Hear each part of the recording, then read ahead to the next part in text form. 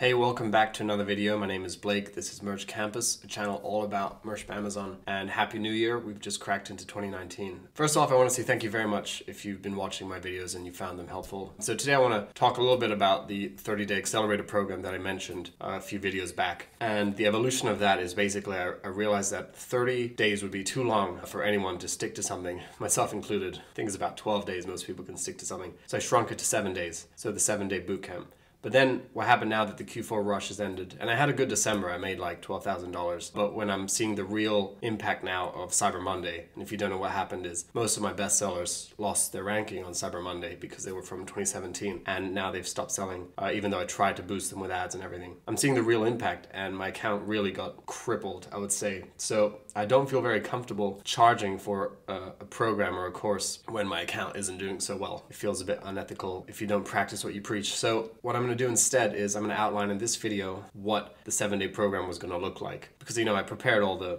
information, I just didn't launch it. So that's what this video is about. It's going to kind of condense what the 7-day program was going to look like so that, you're not missing out on any information. And also hopefully that in any of these steps, there's one little bit that might be useful to you. Because even though you might know already some of the strategies, you never know, like one of the days you're like, oh, I never thought of that. So hopefully that's kind of like the goal with this video. So without further ado, let's crack into what I had planned.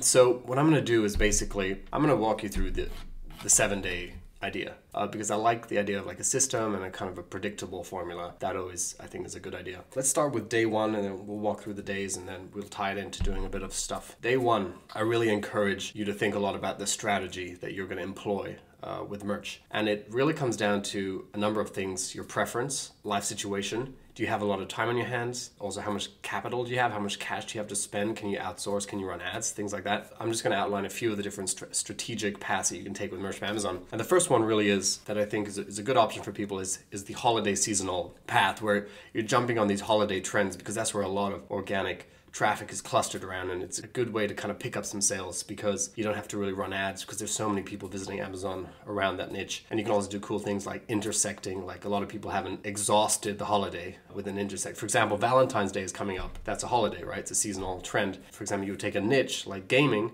and you link it up to Valentine's Day. And I saw a shirt last year that did just that. It had 2 controllers for like the boyfriend-girlfriend Valentine's Day thing, and that's called an intersect. So you're intersecting a core niche, anything here, like take even like reading, with Valentine's Day. So that's kind of like one strategy, and I know someone who absolutely crushes it, 5-figure months just doing this strategy. So I think it's a good idea. And that links to news and trends, where you're jumping on a news event or a trend where it's easy to pick up sales because there's so much organic traffic that's looking for that specific design.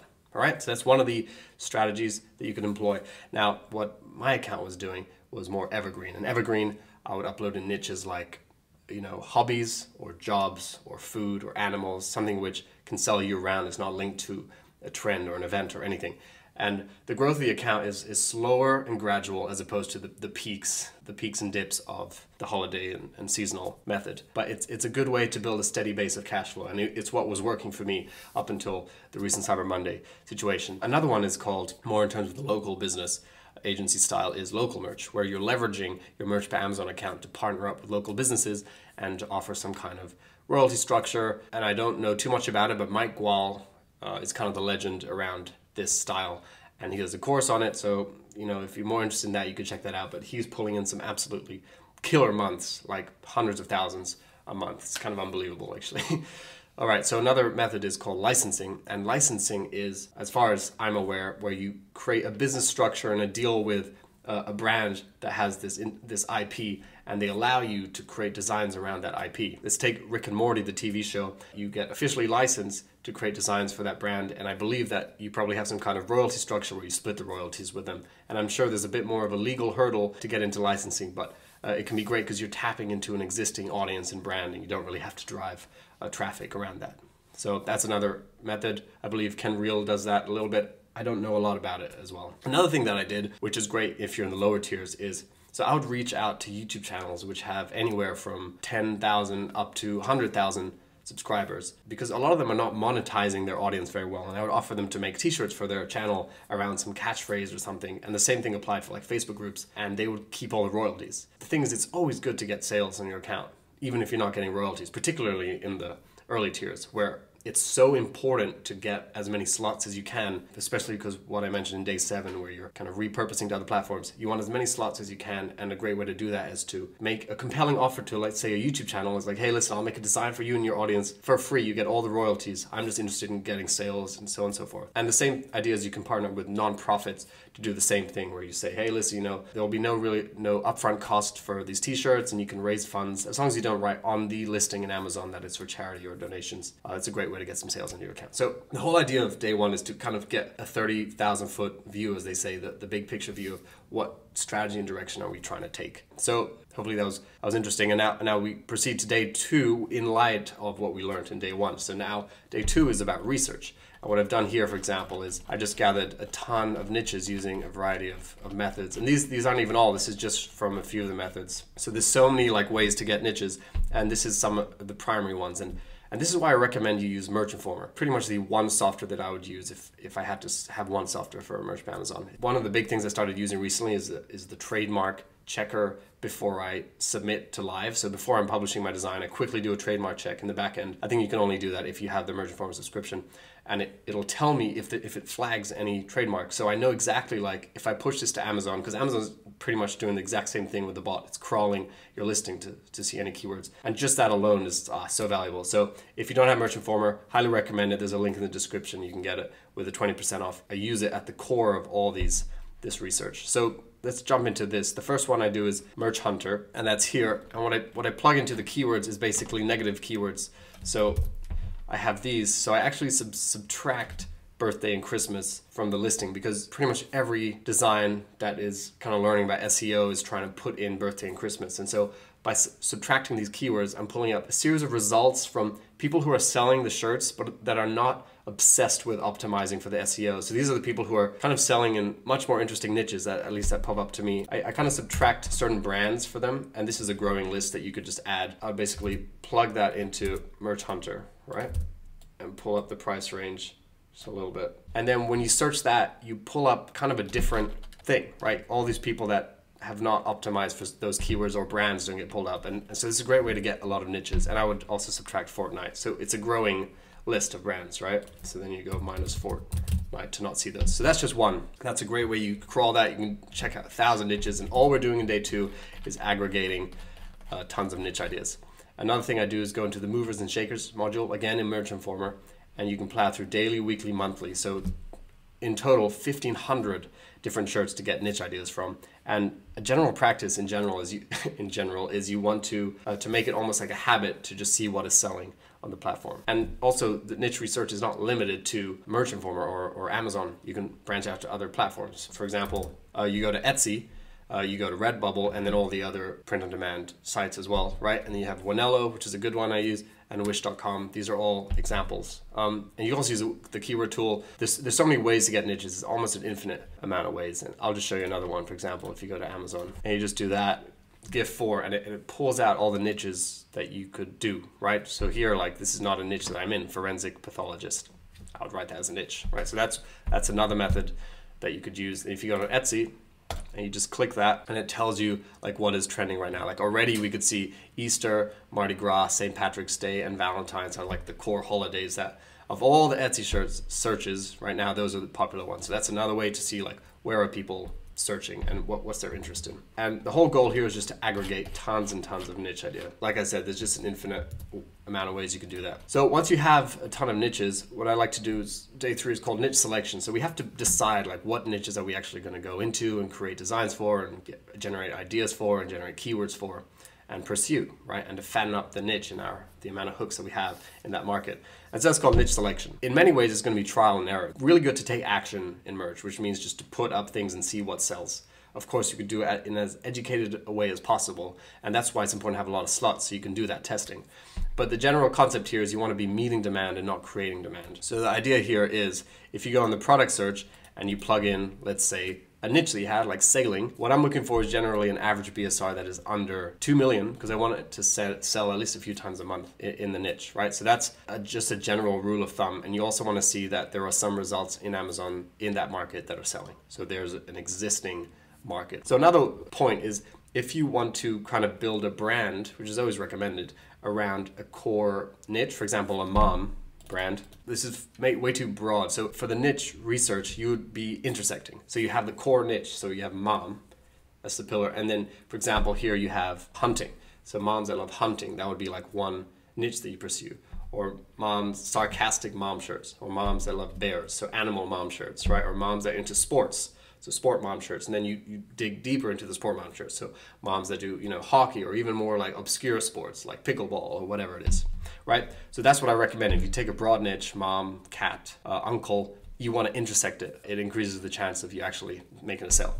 So that's the general idea of niche selection. So then the next thing is idea generation. The core idea is we're trying to generate, and as you can see, I generate a lot of ideas here. It's very easy to generate ideas using this method. So I use this template, which is this blank, and then you do shirt, mug, card, quote, joke, pun, saying. Let me just show you an example. If we go into Google and you write, for example, funny engineer mug, you get tons of ideas that you could use on t-shirts, right? You could also do this with card. All of a sudden you have tons of ideas that you can use on t-shirts. You could do this with quotes. As you can see, all the things that I had here, right? All of these are great t-shirt ideas. And the key here with idea generation is two things. One, you make sure that you're checking for trademarks, always key, and copyright infringement. But another one is I would actually check on Amazon.com to see if there's already an existing idea that we found, right? So this is Google, but I also recommend you do it on Etsy and then on Pinterest. So those are the three things. And then you plug in these different things. So funny engineer sayings, and then you get these ideas. And the great thing about this is also easy to put on shirts. It's a low barrier to entry because you just write some cool text, right? It doesn't really require high-level illustration, though. The higher quality it is, probably the better you will do. Another thing I want to point out, the more unique offering that you can create in that niche. Let's say you're carving out an idea of like dads who are engineers. So that's the niche that you want to dominate. You want to give as many unique offerings to that market as possible because that's going to increase the chances of you making sales and dominating the niche. Because if you only have the same version on a hoodie, on a long sleeve, on a premium shirt, on a pop socket, just the same quote, that's not options really for the customer. You want unique designs. And so if, for example, this little thing already exists on Amazon, I won't upload it because the consumers already have that option. You want to give them unique options. That's kind of like the core principle behind idea generation. It's so easy to get tons of ideas just using Pinterest, Etsy, Google, and plug in these templates. So hopefully that's useful. So now we proceed to day 5, and this is design. Again, this is kind of relative to your situation. If you have cash and you already have a designer, that's great. If you have some design skills, that's great. If you don't have design skills, you don't have cash, you may have to learn how to design, and that's kind of part of the growth curve that happens when a lot of people enter Merch Amazon. So I can basically use Photoshop now. Not amazing, but enough to get stuff done. And so I'd recommend learning, Photoshop or GIMP or Illustrator. There's a guy who absolutely crushes it now, but in the beginning he had no clue of how to design, and he had to teach himself GIMP through free YouTube videos. And now he designs all this stuff and has 5-figure months. You can outsource it, and I recommend Upwork. There's a great article about that. Merch Informer does. Just type Merch Informer Upwork in Google, you'll read it. Online Jobs is where I actually had a lot of my designers from. The thing is now they're getting very expensive. I think they're like $70 a month just so you can access their freelancers, so it's a bit absurd. Another great one for beginners, and this again why I recommend Merch Informer, so if you don't have it, Merch Designer Tool. So the Merch Designer Tool, the great thing about it is all you really need is a graphic and a font, right? That's at the core of like basic level design, at least to enter in the early tiers. If you want to get more high end and you want to build out a brand, you could do that, and I recommend it. But in the beginning, all this is a font, and this is a graphic, right? And you mash it up and you get a kind of a classic merch shirt.